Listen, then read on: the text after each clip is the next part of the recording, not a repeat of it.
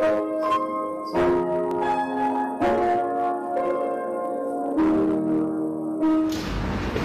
morning, everyone, on this absolutely gorgeous 28 August 2022. As you can see, the light is shining on the church today. It looks absolutely beautiful. And it would look even more beautiful if the church were full of parishioners. And we're starting to get there, folks. Pastor Katie Daly's sermon today is called Building Character. Thank you for tuning in, and see you in church. Good morning. As we gather today, let us start with a prayer to just kind of get us into the mood for worship. Let us renew life. Whenever hands intertwine, whenever bread is broken and broken again, wherever life is celebrated by an embrace, by an attentive look, your love, O God, is like the perfume of spring, the air of September that announces the awakening of life, coloring our dreams and our hopes. Let's renew life, throw away the old hue. Let's paint with new colors such that we can be your collaborators in this space where we build and reconstruct our lives. Amen. And as we gather today, for those of you who are online, you know, it's very important to have a prayer community that you gather with in person, because after all, that's what Jesus said. Gather together, pray, break bread, and share. Not on your own all the time. So even if you can't join us here at this church, you're not close to Richmond, I encourage you to have a prayer community, a support community, where you will go and worship in person. And here we are a community that is a come as you are church. Everybody is welcome, no matter where your faith journey has taken you. And we believe God is still speaking. God's voice didn't just end with the canon of the scriptures. When we sit in the presence of God and we feel the presence, God is still speaking to us. So we are glad you were with us, and I'm truly glad that our people are here in person, because it makes such a big difference that we pray together. And now for the ringing of our bell and the lighting of the candle.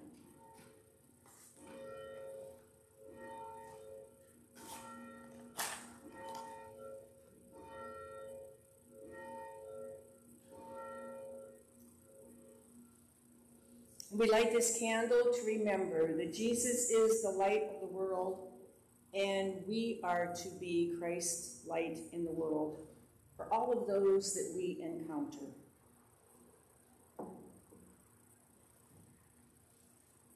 Now I invite Christ to come up for our music moment.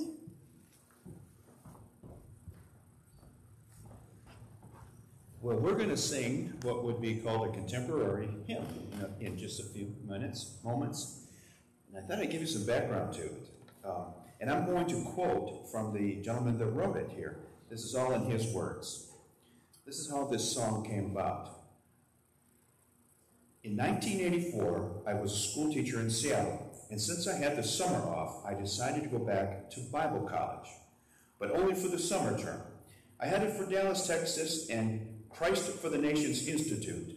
Little did I know what was about to happen to me, especially with all that I would be exposed to and the worship emphasis of the school.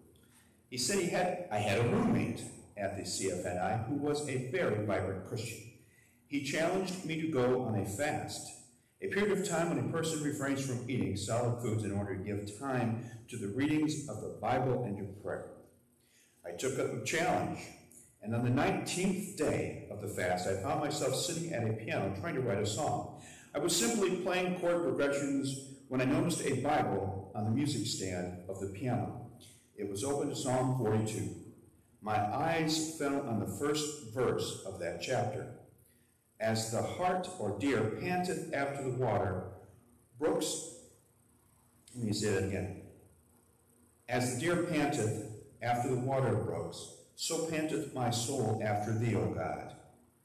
After reading the verse, I began to sing its message right off the page. I wrote the first verse and the chorus of the song pretty much straight through. The whole adventure was completed in a matter of minutes, and then repeated the song I had just written. I wanted to seal it in my mind. Well, I won't go through the lyrics here. We're going to do that ourselves when we sing it. But here's what happened. He said, I had no intention of showing the song to anyone. It was to be for my own devotional time with the Lord. However, before leaving the school to go back to Seattle, I did share it with one person. Slow down. Slow down. Well, I have 1 minute, right? So Slow down so we can hear you. Okay, well, I'll slow it down a bit. Please. So he introduced it to one of his student friends. Since that introduction of the song, it has been translated into several languages and is often sung in other countries. Orchestras have used it. It has been sung in unusually different styles. So, this gentleman who wrote the song has traveled extensively, teaching in worship conferences. In Korea, in the 1990s, he attended one such conference, and when he walked into the stadium, 100,000 Koreans were singing his song, As the Deer. So there's your music, 10 minutes.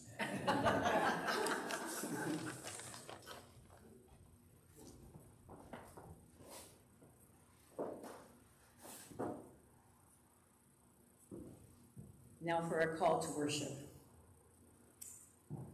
God, we come to you in this gathering of community where there are no barriers and all our abilities are celebrated as gifts.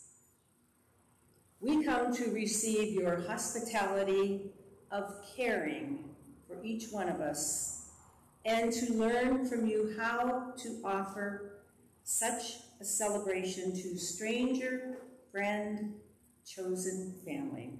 Those whose faces are unfamiliar to us, and the face who meets us in the mirror. Amen. Please stand for our August song.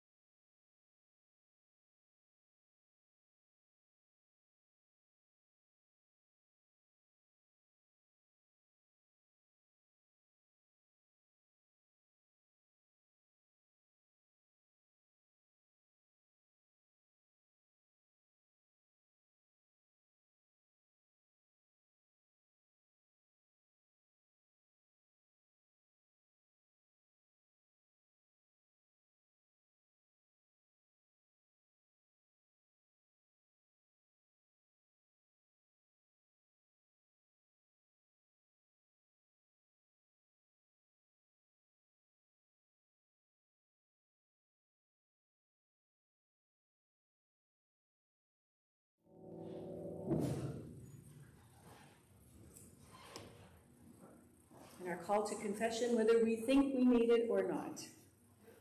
God, sometimes we say, I'm too busy, to your invitations to kindness, friendship, or activism, or we pretend to be too busy and avoid being indebted, pitied, or rubbing elbows with those who make us uncomfortable. Sometimes we accept an invitation to be involved, celebrate with someone, or just have coffee, but back out sometimes to a no-show.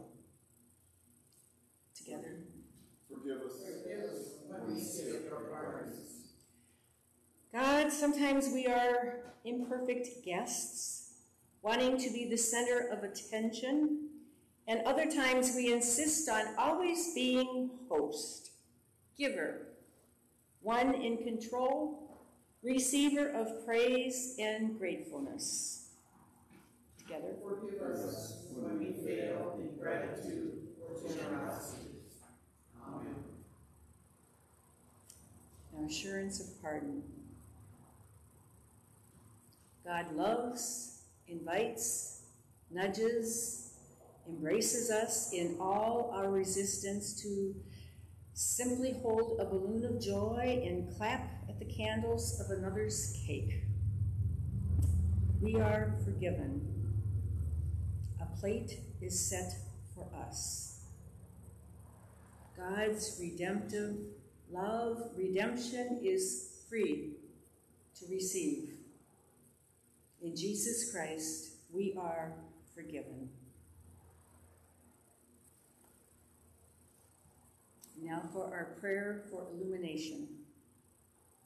Together. Eternal God, your word speaks truth into our lives. When we humble ourselves to listen, you mature us with knowledge and strengthened faith. Open us to your word, read and proclaimed today, so we might hear and embrace the message you intend for us. Amen. Now I invite Christine to come forward for our readings.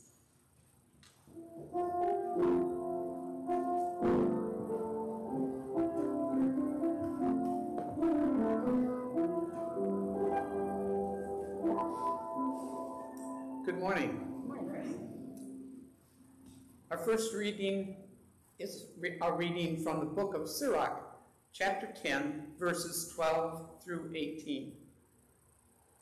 The beginning of human pride is to forsake the Lord. The heart has withdrawn from its maker. For the beginning of pride is sin, and the one who clings to it pours out abominations. Therefore, the Lord brings upon them unheard of calamities and destroys them completely. The Lord overthrows the thrones of rulers and enthrones the lowly in their place. The Lord plucks up the roots of the nations and plants the humble in their place. The Lord lays waste the lands of the nations and destroys them to the foundations of the earth. He removes some of them and destroys them, and erases the memory of them from the earth. Pride was not created for human beings, or violent anger for those born of women. The word of God for the people of God. The second reading comes from the book of Hebrews, chapter 13, verses 1 through 8, 15, and 16. Let mutual love continue.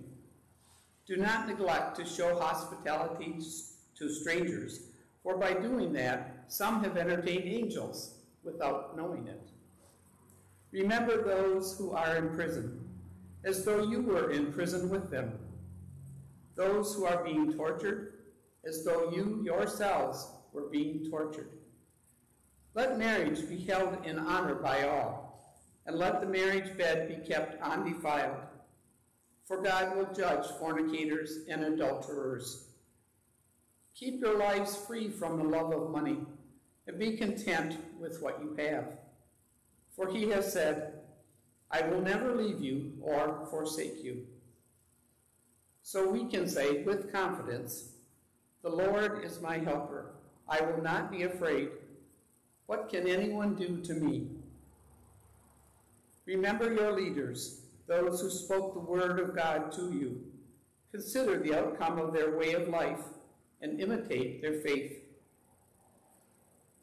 Jesus Christ is the same yesterday and today and forever. Through him, then, let us continually offer a sacrifice of praise to God. That is the fruit of lips that confess his name. Do not neglect to do good and to share what you have, for such sacrifices are pleasing to God.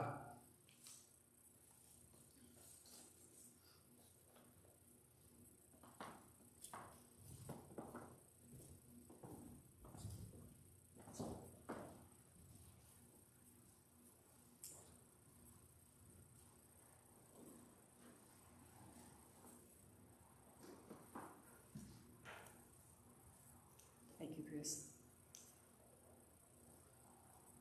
And I know we are in ordinary time and the color is green, but I've been wearing the blue with the yellow because of Ukraine and the war that's been going on already for 6 months. So our gospel reading is from Luke, chapter 14, verse 1 and then 7 to 14. On one occasion, when Jesus was going to the house of a leader of the Pharisees to eat a meal on the Sabbath, they were watching him closely.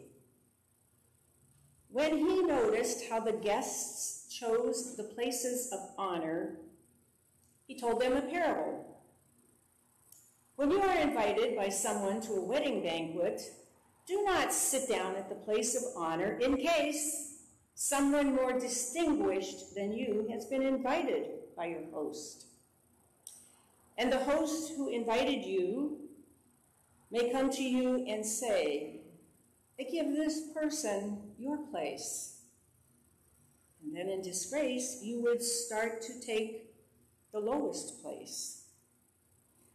But when you are invited, go and sit down at the lowest place, so that when your host comes, he may say to you, friend, move up higher.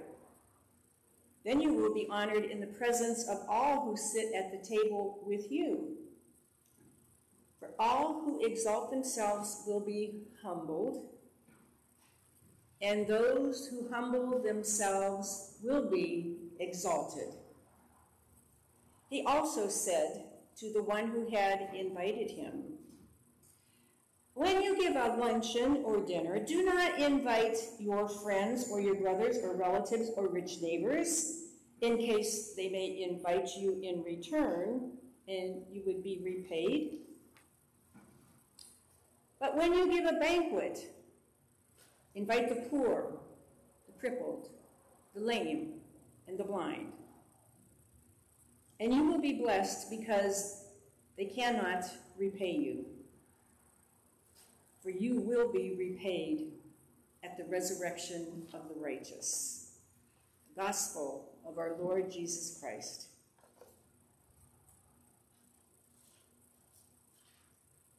So as always, I always have trouble putting my sermon title together. So I'm going to begin with something you guys have heard before. And you may remember it from, I finished my graduate school program, and we were given 20 minutes to come up with something in no more than a couple minutes of what we learned over the last 3 years. And I came up with what I call my 5-finger philosophy. So those of you online, don't be offended. So thumbs up to what is good and positive. Next. Number 1 is God. God is first. Next, you flip off fear.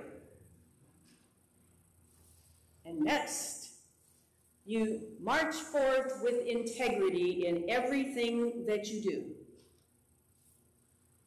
And lastly, but most important, is that you pay attention to the little things in life, because that is what's going to actually give you the most joy. So you got it? Thumbs up to what's good and positive. Remember, God is number one. Flip off fear, march forth with integrity, and pay attention to the little things that absolutely will give you the most joy. I wish our elected officials especially knew about marching forth with integrity. That's the closest I'll get to saying anything political. So, there was a time when Aesop wrote a whole bunch of little stories, and lots of us are familiar with the stories that Aesop wrote. And there was one time a frog who sat on his little muddy little home, and he sat there day by day, and he'd watch the birds fly overhead. He was like, man, I wonder what that's like up there. And then all of a sudden a stork came on down and sat right next to him. He's sitting there and he's like, wow, I wonder what it's like to be. So he starts talking to the stork. What's it like to be up there and to see everything? He said, it's really nice. But the stork, quite frankly, didn't want to be bothered, but he was interrupting with the conversation because the minnows and the fish were all getting out of the way and he couldn't get what he came for his lunch. So he was kind of trying to ignore the frog. And the frog is there. He's like, well, what can I say to him? I want to go for a ride up in the air. So finally he comes up with an idea. He says, well, Mr. Stork, I think I have an idea. How about if I tell you where all my little friends are, and I show you where you can find them for your dinner, in exchange that you take me for a soaring ride up into the air? Stork says, done deal. And sure enough, after he had ate his fill, the frog's ready to go, and he says, ooh, how are we going to do this?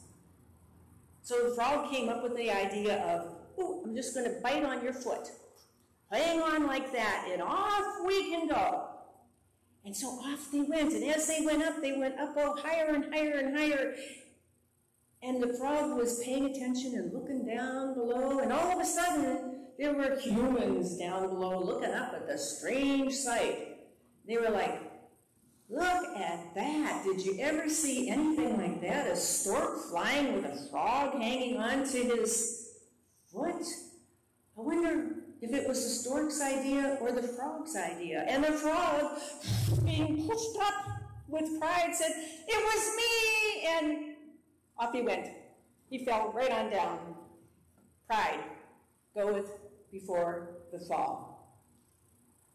Aesop's fables. We can go all the way back, and there are lessons to be learned from the old-time writers and the newest writers and even the scripture writers. Yes, pride goeth before the fall. And Aesop was not the first to teach this profound truth. It was also in the wisdom literature of Judaism. In the writers of Sirach that we heard today, and Proverbs and Ecclesiastes, they taught the same thing.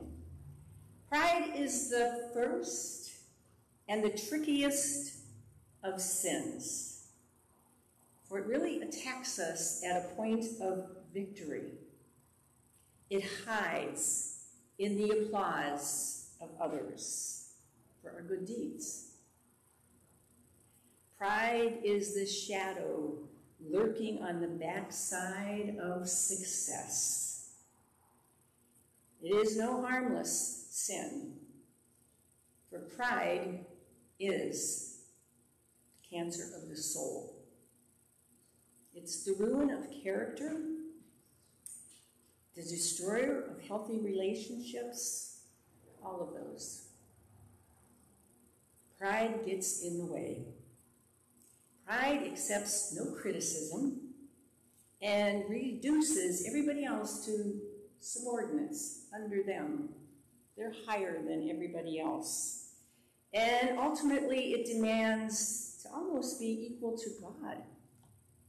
So no wonder the early church fathers called pride one of the 7 deadly sins. We don't like that word sin, do we? Especially in today's society. Nobody sins. We all do everything all right. But Jesus had something to say about this subject as well. And in that gospel lesson today, he used the normal patterns of social life to illustrate how important it is to develop an honest humility to counteract those erosive effects of pride. While as a guest of the religious leader, he was there with one of the prominent people. It's noticed that everyone else is really paying close attention to Jesus as he is there. It is the Sabbath, and they're wondering, what's he going to do here? It's almost like somebody is there as a plant to see if Jesus is going to respond to their need. And so they're watching him very carefully. And Jesus doesn't care about tradition and some rules when it gets in the way of people who need to be healed. And Jesus is watching how everybody's kind of positioning themselves around the table. Who's more important? I should sit there. Who's going to be next to the host? And he's basically trying to tell people, you know what? Don't pay attention to that. Sometimes we need to detach ourselves from all this me, self-importance. As Jesus is watching them vie for the most important seats, he's telling them, don't go there. Wait until you're asked to come a little bit more forward. And so many times we fall into that category of trying to impress. I always refer to it as impression management. And sometimes we forget that when we're in other locations other than when we know we're being watched a little bit more carefully.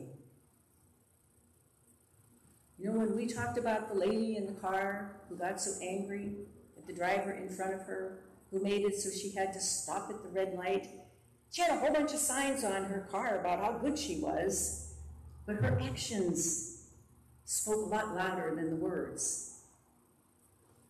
Remember the police officer came, made sure she got in jail, all of that went on, because he was convinced that that car had been stolen. So Jesus is saying that if you can get away from impression management in all aspects of life and really be true in all that you do, all of the time, that's what people see. And that's the kind of person Jesus is looking for at that party. We've always been asked to be transformed. Be ye transformed. Sounds easy, doesn't it? Be ye transformed. But we fight it tooth and nail because we don't want to change in any way, shape, or form. We would rather just play this game of let's impress everybody about who I am and how special I am. It's that self-posturing that we do, whether it's for a promotion or the limelight or just one-upmanship in life. If we get too much into the habit of always doing that, that's when we're going to fall. We're going to be just like the frog who had to open his mouth and say, "It was me." So instead of trying to work everything to our advantage, sometimes we have to just drop out of that game. You know, that game that says somebody else is going to take my place. And if they do, so what? Because we all know if we drop dead today, Someone's going to be here in 24 hours to take our place. So does it matter if you gain the whole world with all of those manipulation techniques and you lose your own soul? Or you lose all the real relationships along the way? What have you won? You know, in life, we probably all have 3 or 4 real friends who will actually look at us and say, hey, you know what, Katie, you're off the wall on that. And we all know that we don't pay attention to everybody and what everybody has to say. We know who those close people are who will always be honest with us. And those are the ones we need to go to on a regular basis. The ones who are honest, who can say, you really screwed up here. Did you hear what you had to say? Think of who they are in your life right now. Give thanks to God for those people who are true, who are honest with you, because they're so important in our life. And you know, Jesus wants us to set a new pattern in motion in the world. You know, a pattern of honesty and humility. You know, where competitors can be converted into companions. You know, so we could work together. Where people shed their masks and accept the glorious truth that we are all basically at the same level with each other. We are all children of God. We are all supposed to love all the children of God, not just those who think like us. Oh, there's something good in every single person. You know, and if we could do that, the need for that social climbing ladder wouldn't be so important.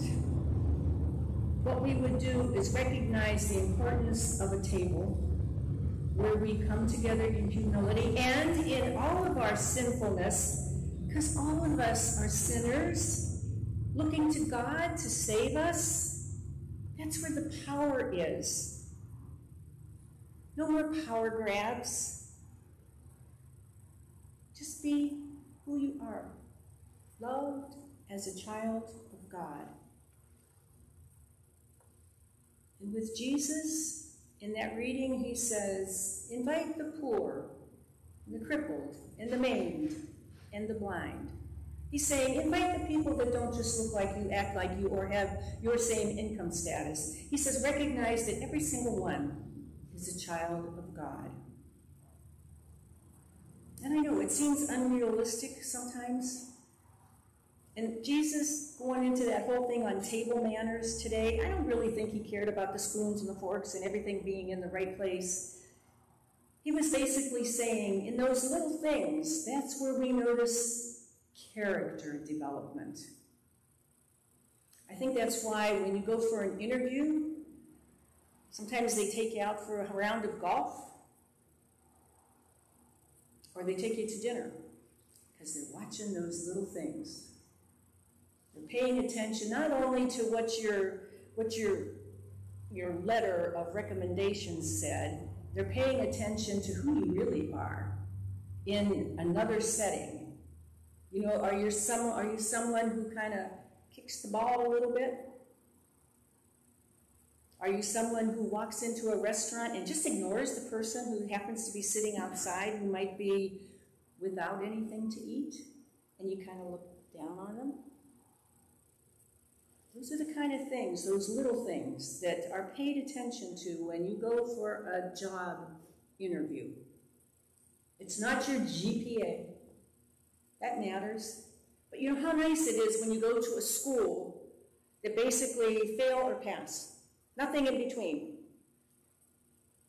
We as Americans are so used to having everybody on that ladder. We gotta be at the top of the ladder, and when you go for a job interview, what matters is that you got your degree. And your people skills is what's gonna matter the most. People skills. And in Jesus, in the story, he's not just talking about those things at the table. He's saying, what are your manners? Where's your integrity? You know, we all do things at the table. Everybody's kitchen table is probably the most important place in their entire house.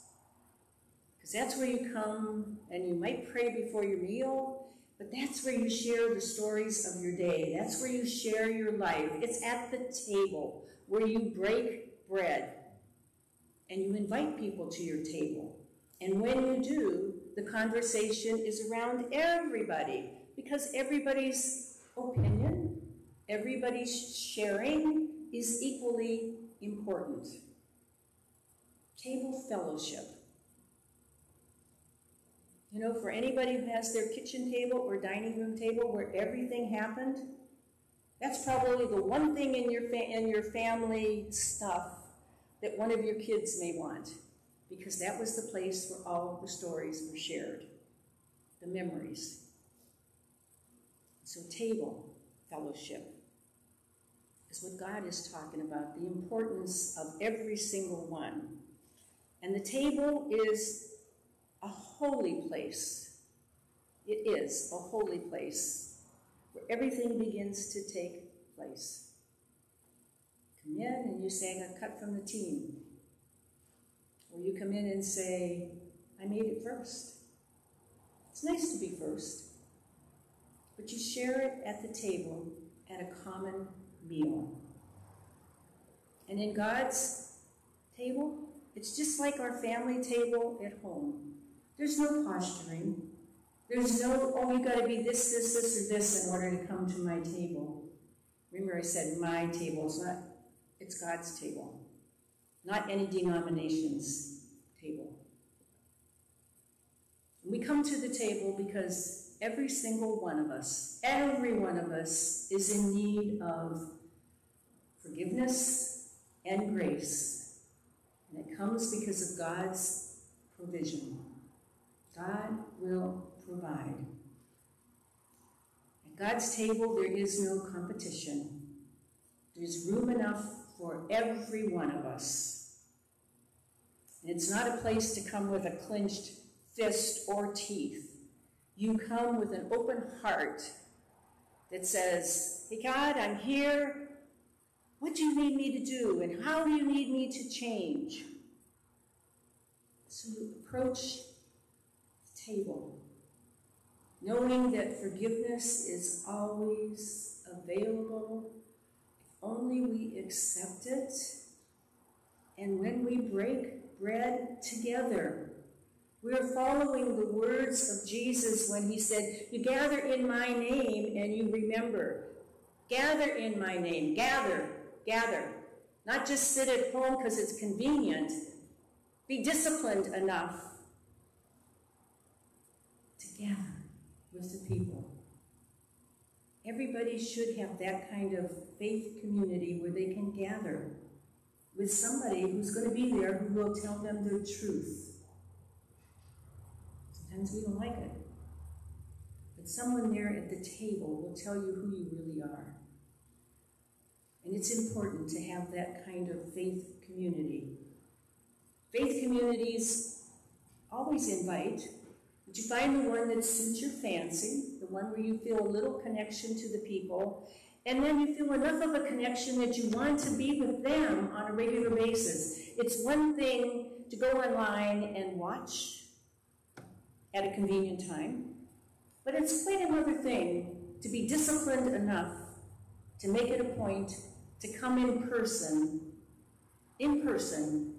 with the people that you've been with for a lot of years.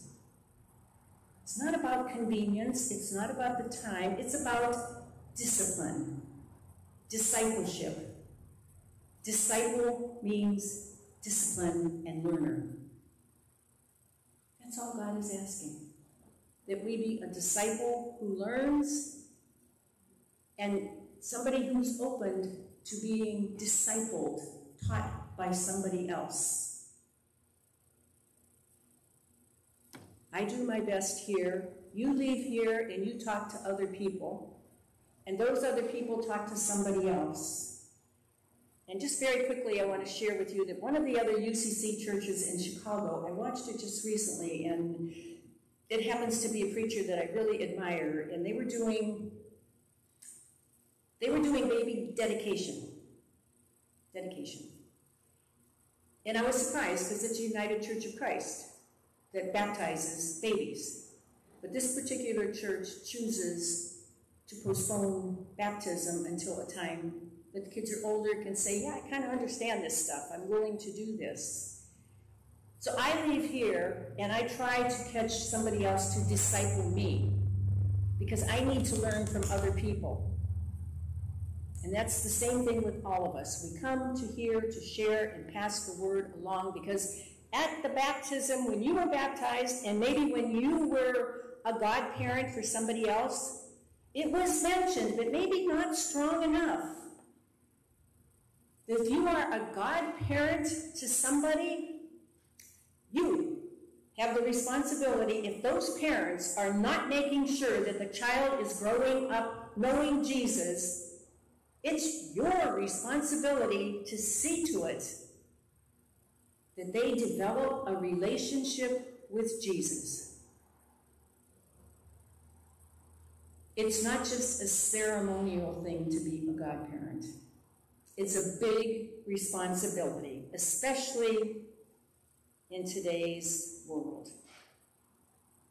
So let us remember that when we come together in fellowship, we come with smiles and open hearts, recognizing that every single one of us is a sinner in need of God's forgiveness, and trying to just love everybody for who they are. And if we could start doing that, maybe others could do it too. And the people said, Amen.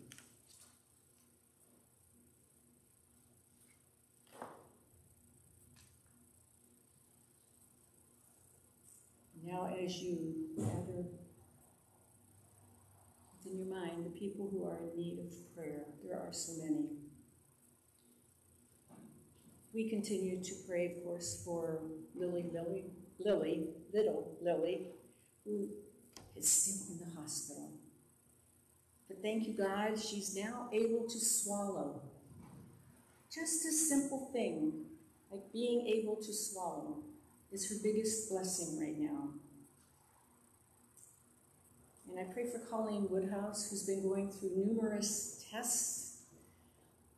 Hopefully they will find out how to treat what's going on within her. And for all the people who are having testings of some sort, medical tests this coming week, we lift them up.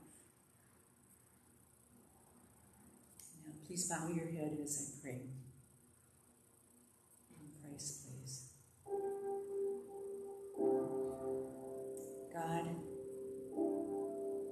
can we be honest? It's hard to pray when the world seems in shambles. Our petitions, our thoughts, our prayers aren't enough to wake up people losing everything in wildfires, floods, war. Monkeypox and polio are on the rise, and we're not yet clear of COVID. Political leaders are on trial, fighting more scandals than fixing problems. What are we to do, God? How are we to be in this world of chaos and confusion? Living God, bolster us, we pray, through word and worship. Remind us we are not alone. Support us with your Spirit's presence, who gives words even to the least eloquent. Help us recall how you have equipped saints and ancestors who did not know how to respond. Mold us into the kind of people who can help you bend the arc of this universe towards justice. We do pray for those impacted by polio that has returned within our country.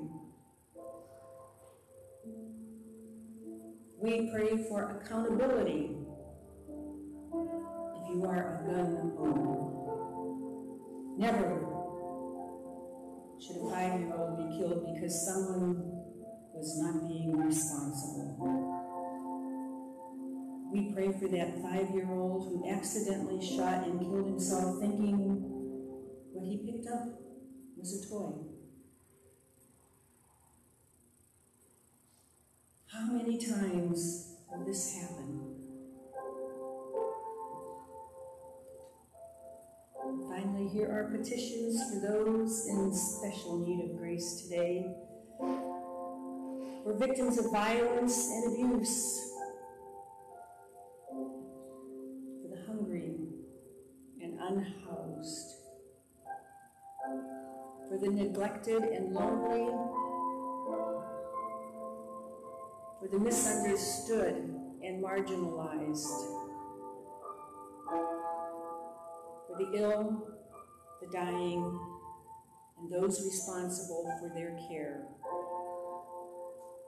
We praise you, God of glory, for your attention and your presence with us in prayer. We thank you for being in relationship with us. Hear us now as we collectively dare to pray the prayer Christ taught us, saying, Our Father, who art in heaven, hallowed be thy name. Thy kingdom come, thy will be done, on earth as it is in heaven. Give us this day our daily bread, and forgive us our debts, as we forgive our debtors. And lead us not into temptation, but deliver us from evil. For thine is the kingdom, and the power, and the glory forever. Amen.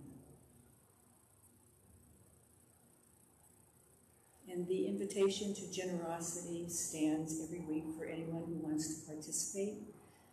We are invited to offer our resources, our time, our abilities, our compassion on days when our lives are full and days when we feel empty.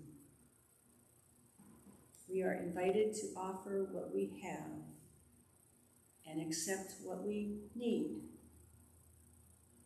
Our practice, one of them is for the Good Samaritan Fund and for the special collections that we have during the year that are offered through and by our conference. Let us give a profound yes to the invitation of God.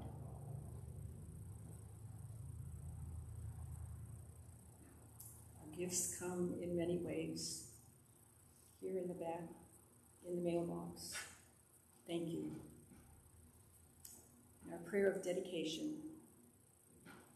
God, we bring these gifts, our response to your invitation. In this giving, we find ourselves not listening, but really joyful, truly honored, and deeply fed by your grace. Receive these tokens of our gratitude, God, and bless them. May these gifts in return provide for others in ways that gives glory to you.